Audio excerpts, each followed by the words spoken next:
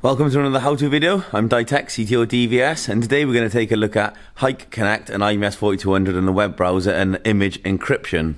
A lot of people call us and they tell us about when they add it to IMS 4200 or on the app, when they try and add it to another app or web browser into the unit externally or even internally, they don't get a live view image. So, by default, this is why.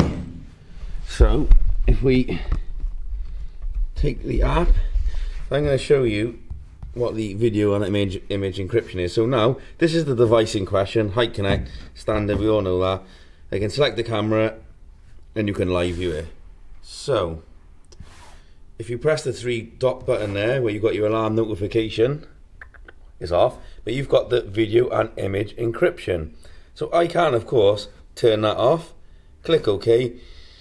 Now I'll get an email where I have to put a code in, so either a text message or an email to the registered account where I can put a code in and it will disable that. So it stops people disabling the image and video encryption unless you really want it disabled, because you have to authenticate it. So we're going to leave that on, and I'm going to show you what that causes if you leave it on and how to overcome it. So, two ways of overcoming this. You can either do it through the app, or if you walk with me,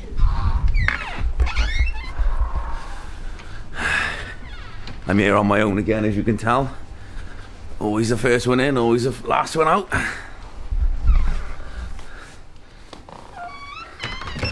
So we'll go into the demo room. So this is the NVR in question. So if I go into System, Network, Advanced, Platform Access, I can turn the Enable Stream Encryption off there, and there's my verification code. You can also unbind it now. So on the latest firmware, if instead of sending us the serial code of the unit and us getting Hikvision to unbind the account, so you can add it to a new Hikvision account, log into the recorder and just unbind it. You can add it to a new HikConnect account. That's a really handy function. We've had that on the last couple of firmwares. So you can either turn it off there, but if you want to leave the function on so it becomes the video is encrypted, I will show you the issues you get and how to overcome them on the IMS 4200 and the web browser. So just take a quick look at this again. Under platform access, you can see the verification code there, so we'll remember that. And now I will go and show you on the PC. See you in two toodles. Okay, now you join me in the comfort of my own chair at my PC so I can show you the web browser and the IMS 4200 function and why it won't work. First of all, please don't forget to like and then subscribe to our YouTube channel, where you'll get notified of any live content as it happens, and you can comment, share, like, delete, unfollow, I don't care what you do, but make sure you subscribe and follow what we do. We're trying to educate and further the knowledge in this industry. And secondly, thanks to Seagate for providing this lovely body warmer. They're a really great sponsor of ours. They get on board, so thank you, Seagate, and thank you to all of you who keep liking, following, sharing, commenting, and keep coming up to me and telling me how good the videos are. That's really, really, really valued feedback. And don't forget, subscribe to PewDiePie. So, web browse into it. If we go now, this is the unit we showed you in the demo room where the video stream encryption is enabled. So if I try and view a video, live view, what you'll get is that notification in the corner saying the stream is encrypted. Now, if I go into configuration,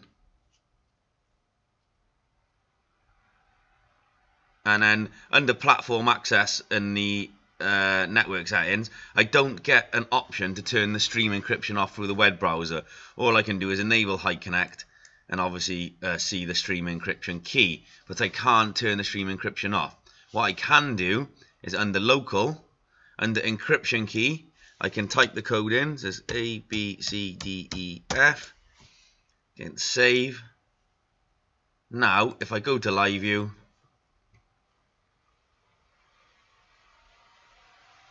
and then select the camera, there we go. Now it works. If I select all of them, they'll all come on. So that's a really, really simple way to fix that issue when you're on a web browser. We'll wait for my PC to see if it can catch up. Okay, so you can see there, enabling that key is enabled. The live view, playback, export will all be fine now because we've overcome the stream encryption. So we've left it on, so it's still much more secure, but we've just enabled the key in the web browser.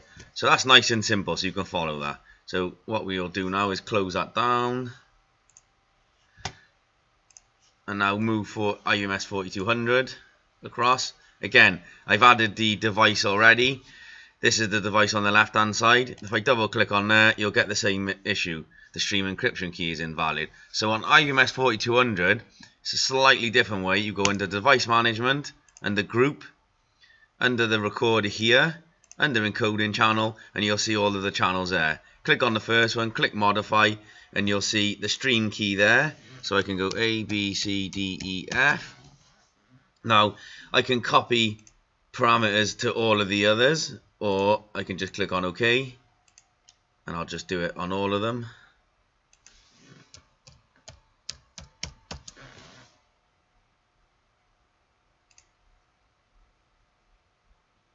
Demo room, all of them, click OK, click OK.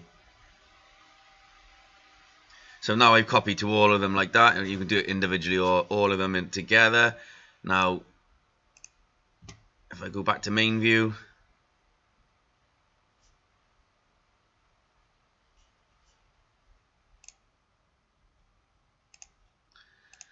get rid of the device manager, go back to main view, double click on the device. There we go, so it's loaded all of the images.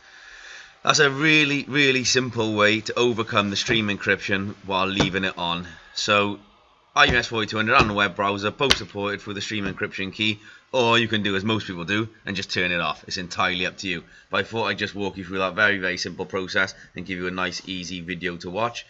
Keep watching. Like I said, in the next few weeks we've got some very, very nice, interesting videos. We've got a new ANPR camera, a new high-end ANPR camera, professional traffic solution camera. We've got the new IVMS 4200 Eco workstation. We've got some new access control. We've got some new cameras, the new G1s coming in. We've got a new white light PTZ, a new body cam.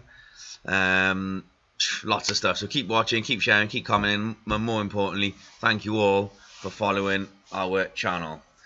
Have a lovely day, and we'll see you soon. Thanks all.